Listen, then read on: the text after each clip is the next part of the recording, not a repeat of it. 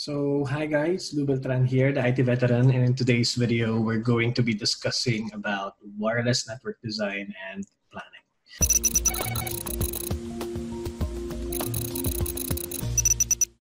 So wireless design, network, and planning is very important when you're trying to build a Wi-Fi network because there's so many things that can attribute to a failed network design. The environment can also can also come into play.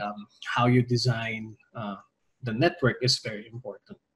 So 90% of all Wi-Fi problems out there that I have encountered in real life, coming from my clients and previous clients, are caused by having a bad design from the start. Okay? Either they don't really know what they were doing, or they just installed as many access points as they can because of very poor signal. So what they tend to do there is, if I have a Wi-Fi signal, a very weak Wi-Fi signal at one point in my property or at my home or at the office, I just need to put another access point there, and it will become much more better. Okay, sometimes it will work, but most of the time it's wrong. Okay, it's a bad way to design a wireless network. So what I'm going to be teaching you today is how to design a very good Wi-Fi network. So providing great Wi-Fi means having the right plan from the start. And the right plan from the start means you need to have a good know-how on how a Wi-Fi system or a Wi-Fi network usually works. Now, I'll be leaving some of the theoretical stuff out of this video because I'll be creating a separate videos for those, but we'll touch base on a little bit of them, okay, in this video. So the most essential step in any network wireless design is you need to plan it first.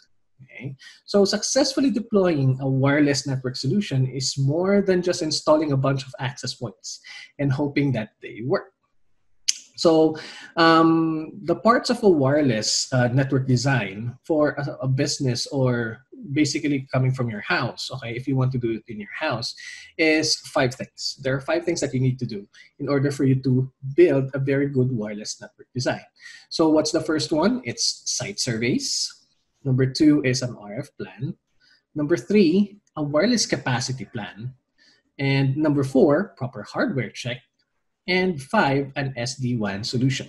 Now, after you have submitted all of this, then that will become your project scope, or you can now work on building your wireless network.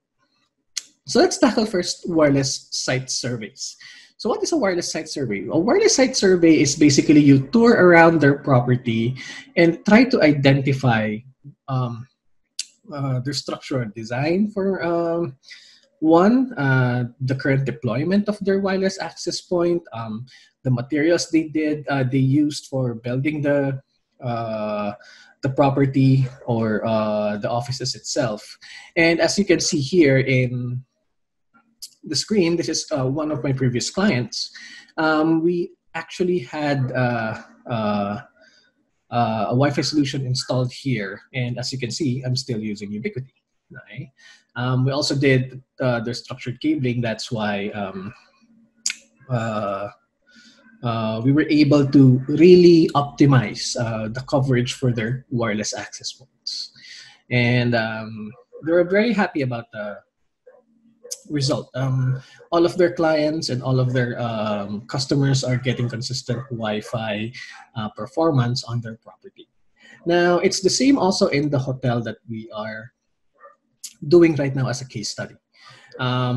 We were involved pretty early on the build out of the hotel, which was one of the nicest parts when building a wireless network, because you can actually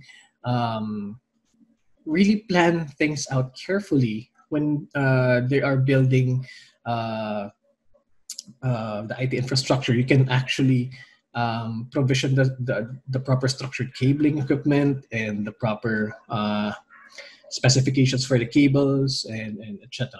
Okay? The layout, cable trays, and all of those things. So what resulted here was it's another good wireless design on our end. Okay, so as you can see here in the pictures, uh, this was when the hotel is nearing completion, but this was before the hotel was actually when it was still being built. Okay, as you can see, we have already our Cat6 cables dangling at the ceiling. We laid out the PVC pipings for where our Cat6 cables will be passing through. We also chipped out the pathways for the electrical and separating it from our structured cabling, because it electrical cables are a very good source of attenuation for and a very good source of network disruption, actually, okay, for in terms of Wi-Fi performance.